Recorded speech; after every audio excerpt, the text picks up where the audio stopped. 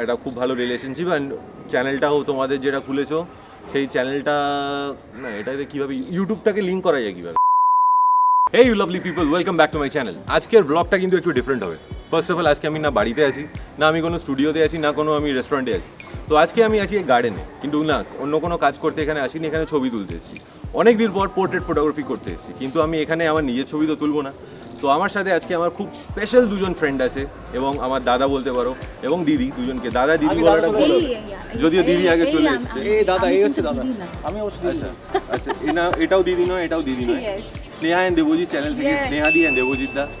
আমার এক রিলেশন দেবজিৎ দার সাথে অনেক পুরনো, আমি ওর ক্যাফের হয়ে শ্যুট করতাম, প্লাস বিরিয়ানি প্লেসটারও শ্যুট করেছি, কিন্তু তুই দূরে যাচ্ছিস কেন আমি ওটা বুঝতে পারছি না। দেবজিৎ দার সাথে আগে কাজ করেছি, দেবজিৎ দার ক্যাফে আছে ক্যালকাটা 64 অ্যান্ড ওখানে আওয়াদি বিরিয়ানি আছে একটু দূরে গিয়ে, ওখানেও আমি কাজ করেছি। আমাদের সাথে অ্যাকচুয়ালি কথা হচ্ছিল আমাদের একটা, ঠিক আছে তো আসছে তো ফটোশুট স্মার্ট লাগছে, চিন্তা ভাবনা ভালো লাগছে। হ্যাঁ একদম করে নাও, আমরা চলো চলো ঠিক আছে। এখন আপাতত তুমি বলেই দেবো আমার কাজ করবো, কি বলবো? সেটা হচ্ছে যে আমরা অনেকদিন ধরে ভাবছিলাম যে আমরা একটা ফটোশ্যুট করব, যেখানে আমাদের প্রোফাইল শ্যুট করব ইনস্টাগ্রাম বা তোমার আমাদের যেটা তোমার একটা ব্যানার আছে ইউটিউবে সেটার জন্য, প্লাস আমাদের ডিপির জন্য, সারা বছরের ডিপির জন্য। তো তখন আমরা কথা বলছিলাম, বলতে বলতে রিতমের সাথে কথা হলো। তো রিতম বললো যে আমিও ভাবছি একটা ফ্যাশন ফটোগ্রাফি বা একটা পোর্ট্রেট ফটোগ্রাফি করবো। তাহলে ঠিক আছে, হাত মিলিয়ে নিই। হাত কোথায় রিতম? ইয়েস, তিনজনে অ্যাকচুয়ালি। তো এই জন্য আমরা একসাথে আজকে এসেছি, ফাটাফাটি আনন্দ হচ্ছে। মানে এটা আমাদের সেকেন্ড লোকেশন, ফার্স্ট লোকেশনে আমাদের শ্যুট হয়ে গেছে। হ্যাঁ, এটা দেখতে পাবে তোমরা স্নেহা দেবজিতে গিয়ে। আর আমাদের যে সেকেন্ড লোকেশনের যে শ্যুটটা সেটা তোমরা দেখছো এখন এখানে, অ্যান্ড খুব তাড়াতাড়ি ছবিগুলো আসবে, এন্ড প্রোডাক্টগুলো। আর আরেকটা ব্যাপার হচ্ছে যে তোমরা যারা যারা এখনো অবধি সাবস্ক্রাইব করোনি ফিল মাই গার্ডকে, তোমরা যারা যারা এখনো অবধি সাবস্ক্রাইব করোনি ফিল মাই গার্ডকে, তারা প্লিজ সাবস্ক্রাইব করে নাও। আর যদি পারো তারা একবার স্নেহা দেবজিতে গিয়ে একবার আমাদেরও সাবস্ক্রাইব করতে পারো। কারণ কি আমি কালকে একটা ভিডিও দিয়েছিলাম, ওটা আসলে 3টে ভিউ হয়েছে, আমি 3বার দেখেছি, 3টে ফোন দিই। তো এবারে ভাবছি বলার পরে কিছু ভিউজ তো আছে, দেখি দেখা যায়। কিন্তু কোলাব করার ওটা আমার রিজন, আমার রিলেশনশিপটা জন্য আমি কোলাব করছি। এটা অনেকদিন ধরে পেন্ডিং ছিল। এক্স্যাক্টলি। আর আমিও অনেকদিন পোর্ট্রেট ফটোগ্রাফি করি না, তো ইচ্ছা হলো আজকে পোর্ট্রেট তোলার, এবং আমার সাথে তোমরাও দেখতে থাকো কিভাবে আমি পোর্ট্রেট তুলছি, এবং আমি কিছু টিপসও দিতে থাকবো যেরকম জেনারেলি করতে থাকি, আর ছবিগুলোও দেখতে পাবে। এই কিছু টিপস আমাদের চ্যানেলেও আমরা ছাড়ছি, যেগুলো একটু আগে শুট করা হয়েছে। দাদার চ্যানেলটাও ডেসক্রিপশন বক্সে লিংক দিয়ে দেবো। আমার যে 1 মিলিয়ন সাবস্ক্রাইবার আছে তাদের আমি রিকোয়েস্ট করছি তারা যেন ফলো করে দেয়। 1 মিলিয়ন মাইনাস 999,200। ও তাহলে আমাদের কাছাকাছি আছে। ম্যাথস দারুণ তো। হ্যাঁ, এই তাহলেও আমাদের কাছাকাছি আছে। শুনছো, আমাদের কাছাকাছি আছে। কাছাকাছি আছে, বুঝলাম না, ক্যালকুলেটর লাগবে আমার। ল্যাভেন্ডার। ওকে, ঠিক আছে।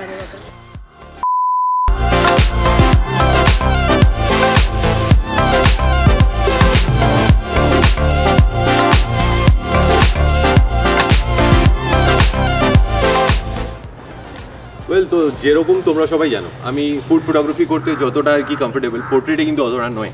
সেটা আমি অ্যাকসেপ্টও করি, because I am not a portrait photographer professionally. But আমার এটা তার মানে এটা নয় যে আমি শ্যুট করতে ভালো লাগে না। তো আজকে আমার খুব মজা হচ্ছে ওই কারণে, কারণ বিকজ যাদেরকে শ্যুট করছি তারাও যদি ভালো হয় তাহলে অ্যাকচুয়ালি শ্যুট করতে বেশি ভালো লাগে। কিন্তু কিছু টিপস যেগুলো আমার দেওয়া আছে ফর পোর্ট্রেট ফটোগ্রাফি, এতটাও খারাপ তুলবো না যে টিপ দিতে পারবো না। I can really give you some good tips, সেটা তোমরা ইউজ করতে পারো।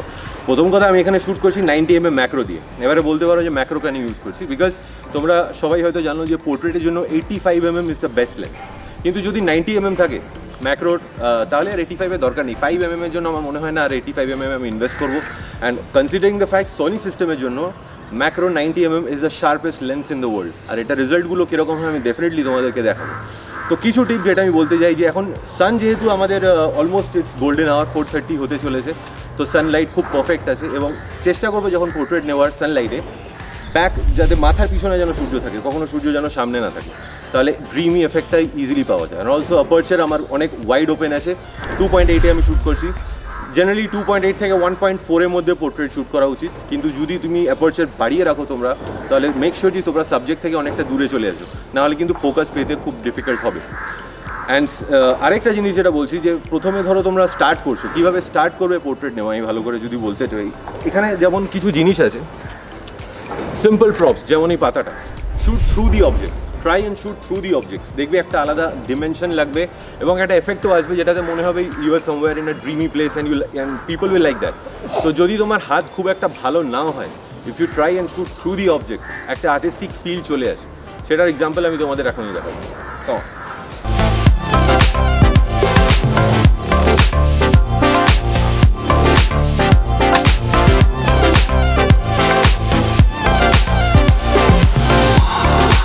সো 90mm তোলার পরে আমি আবার আমার পুরোনো 50mm ফিরে গেছি, because 50mm best lens in the world. Because আমার ফ্রেমটা আর একটু দরকার ছিল, এখানে এতটা জায়গা ছিল না। আরেকটা টিপ যেটা আমি দিতে চাই সেটা হচ্ছে ফ্রেম খোঁজো। যখন তোমরা আউটডোরে পোর্ট্রেট শ্যুট করবে, এই টিপিক্যাল টাইপ ফ্রেমস যদি তোমরা পাও, বিকজ ফ্রেমের মধ্যে আরেকটা ফ্রেম যেটা আমার সাবজেক্ট, তো এই ধরনের জিনিস দেখতে আরও বেশি ড্রামাটিক লাগে পোর্ট্রেটে এবং অনেকটা বেশি অ্যাপিলিং। তো সিমিলারলি এই শর্টসগুলো তোমরা দেখতে পাবে।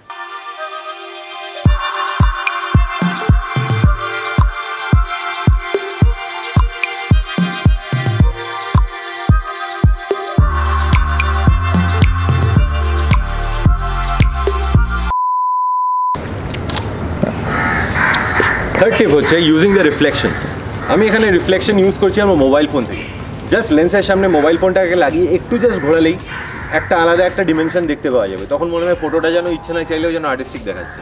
তো ইটস আ ওয়ান্ডারফুল টিপ, ছবিগুলো দেখতে পারো।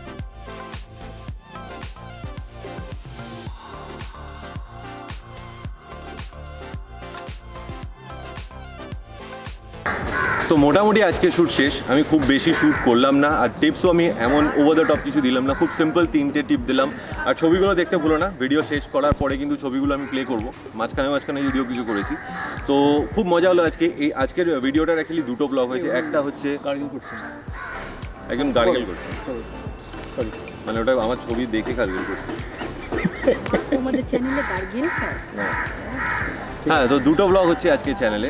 একটা হচ্ছে না আজকে দিনে, তো একটা ব্লগ তো স্নেহা দেবজি চ্যানেলে দেখতেই পাবে তোমরা, লিঙ্কটা ডিসক্রিপশন বক্সে আছে বড় করে। প্লিজ সাবস্ক্রাইব করুন। হ্যাঁ, সাবস্ক্রাইব প্লিজ।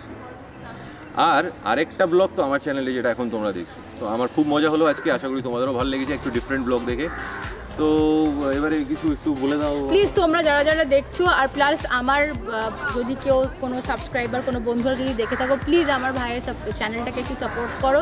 ভীষণ ভালো কাজ করছে, সত্যি কথা বলতে বাংলা কথা বলে ফটোগ্রাফি বোঝানোর চ্যানেল অনেক কম আছে, বাট ও খুব ভালো করে এবং ওর খুব মন দিয়ে করে। He is very passionate about it. So ওটাকে সাপোর্ট করো। অ্যান্ড কমেন্টে তোমাকে অনেক কোয়েশ্চেন জিজ্ঞাসা করতে পারো, যেটার আনসারও দিয়ে দেবে, তাই তো? মানে আমার কাছে হচ্ছে রিতমের উপরে কলকাতার ফুড মার্কেট সিনারিওতে অ্যাটলিস্ট ওর উপরে কেউ নেই, মানে আমার তাই মনে হয়। সেই জন্যই আমরা obviously we collaborated long time back. আর আমাদেরও তোমাদের সামনে আসা অনেকটা ওর জন্যই, বিকজ ওই আমাদের ফিল্মোরাটা বলেছিল করার জন্য। সো আমাদের এই 10,000 বা 11,000 এখন যতই আছে না কেন, কিছুটা ক্রেডিট ওরও আছে। বিশাল এত কথা, ভালো কথা কেউ বলে। আমাদের ভাইটাকে প্লিজ একটু সাপোর্ট করো, ঠিক আছে? প্লিজ সাবস্ক্রাইব করো আর খুব ভালো থেকো। আর ল্যাভেন্ডার করে ফটোগ্রাফি শেখো রিতমের কাছে। চলো আবার দেখা হবে, till then happy shooting, tata.